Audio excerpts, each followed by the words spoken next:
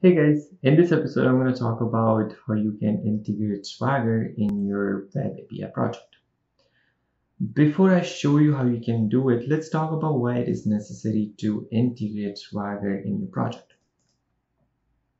So when we started the project, we decided to use web API because most of the technologies can handle JSON as input and output, so that we can have multiple front-end developers in Flutter, Xamarin, Android, Blazor, you name it. But I can't give my API just like this to these front-end developers, right? I will have to create some documents which will tell them what API to call, what kind of method it is. Is it a get method, post method, put method? What kind of parameters it takes, this method is taking 2 parameters, what kind of response you should be expecting. I will have to create all that documentation in order to give it to front-end developers so that front-end developers can use it. You can write all that document or you can use Swagger. If you integrate Swagger in your ASP.NET Core application, then it generates all that documentation for you. It will create a UI which you can give it to your front-end developers, which will show what kind of method it is, what URL they should go, what kind of parameters they can enter, and also they can see the response, the example value, the example response which is coming back from this API. They can also go to schema to figure out what kind of objects they should make in order to send and receive the object from JSON. They can also test this API on that UI. So if they click on try it out, they can click on execute, pass the parameters, and then click on execute to receive the response back. They can also use post, put, delete methods, and you can test those methods on Swagger too. So what do we need to do in order to enable Swagger in our ASP.NET Core application? So we need to do 3 main things. First, we'll have to enable a middleware which serves a JSON endpoint.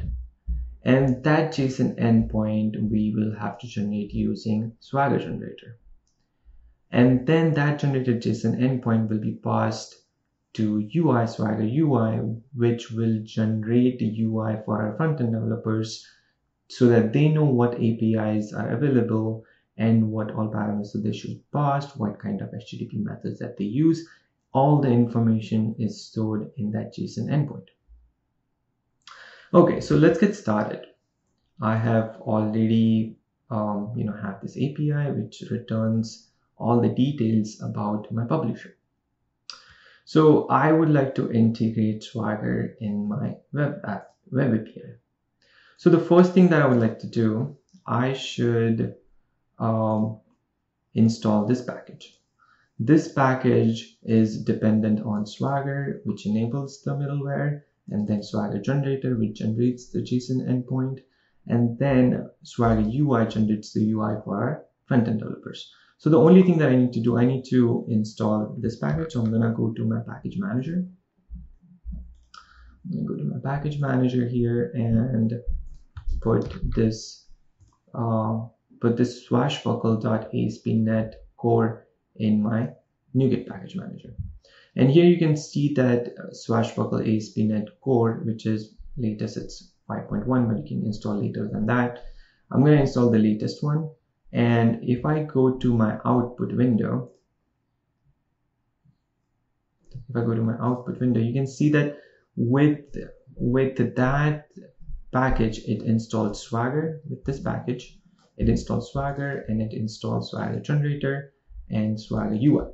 Okay, so we have the package that we would like to use for enabling the middleware for JSON endpoint.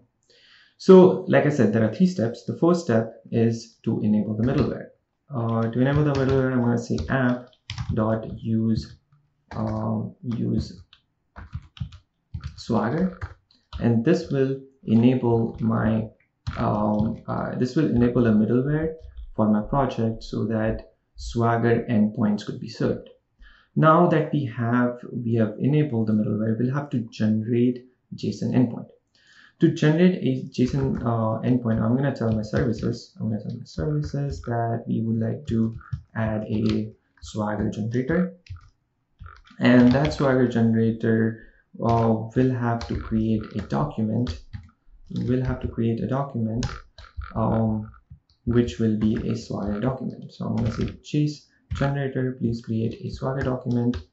And you can see that it takes two parameters. One, it takes the name, and then it takes this OpenAPI as an object.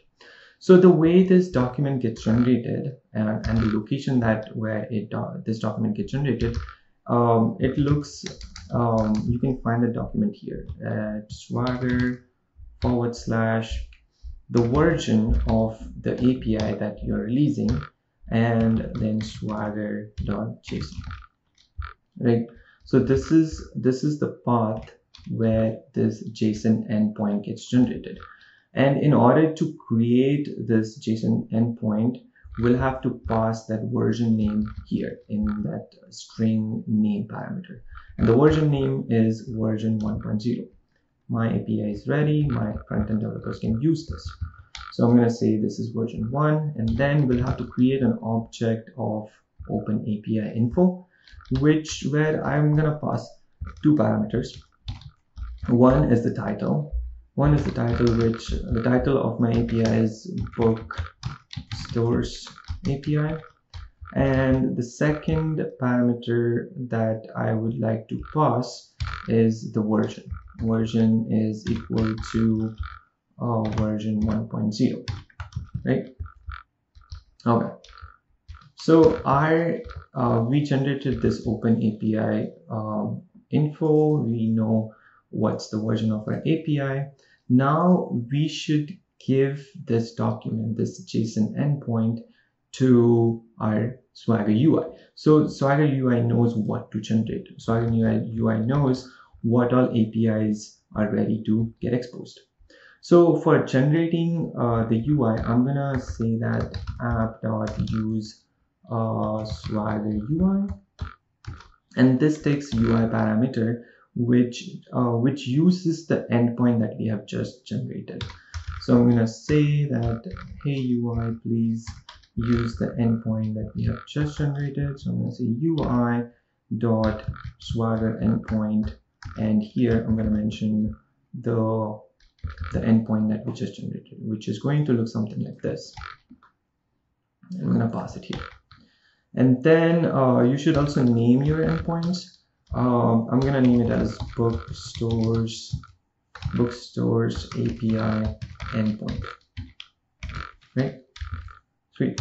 So yeah, and this is all you need to do in order to enable Swagger. In just like 3 statements, you can enable Swaggers for your ASP.NET Core Web API. Let's run this. So when I run it, I'm getting an error. It is just, I'm gonna just run it again. There you go. So in order to get to Swagger, the way you can get to it is by, this is your root, and here you say Swagger. You say Swagger, and it will go to your Swagger UI. And here you can see that it shows the name of the API, Bookstores API, the version number that we entered, and then also it generates the document here, this JSON endpoint, which is Swaggers / version 1.0 Swagger JSON. When I click on this, you can see that it generated the JSON endpoint for all my APIs that I would like to expose to my front-end developers. And you can also select the endpoints that from this dropdown, the endpoint that we have created. Yeah, let's test out our Swagger UI here. So I'm going to test this get publisher details, where you can see that it's telling me everything about that API. It's telling me that it's a get method, and the location of the API is this, and then you have to pass publisher ID as parameters, and which will return which will return response for you. And you can know what to expect even without executing this API. You can see that the example value should look something like this, and the schema should look something like this. This is pretty cool because I know what to catch this response in. I will create object something similar to this and then catch that response in my object. You can see the relationship between the schema too. My publisher has books and users associated with it. Publisher has one-to-many relationships, so you can see these books. And you can also find out schema of the book. You can also find out schema of the user so that we all know what to expect in the response.